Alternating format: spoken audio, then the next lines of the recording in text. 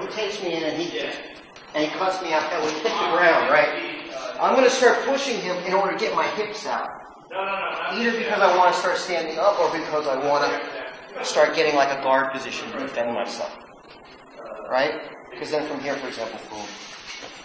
Right? So in other words, when he's here, right, he's got my legs, he's going to pin me, put his shoulder right in my hips. Boom. Pin me down and pull my knees together. And now I can't get out. Right? Whereas if he just held my legs, right, I start pushing, I start coming, and I start getting out. And then you went to all that effort to get me on the ground for nothing.